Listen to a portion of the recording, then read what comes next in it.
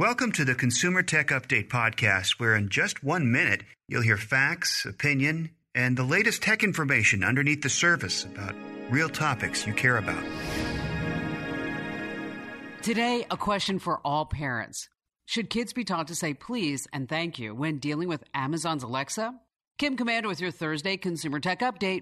Get my other free podcasts with extended interviews and tech news with Komando On Demand, and also Tech News Today and Tech News This Week, available on Apple and Google Podcasts or wherever you get your podcasts. Amazon says its Alexa-powered Echo Home Assistant was among the company's best sellers this past Christmas.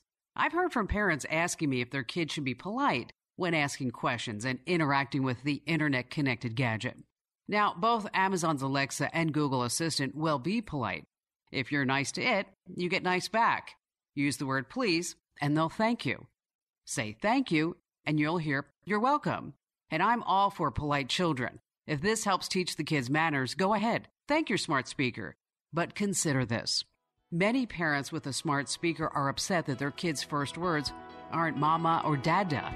It's now Alexa. I'm Kim Komando.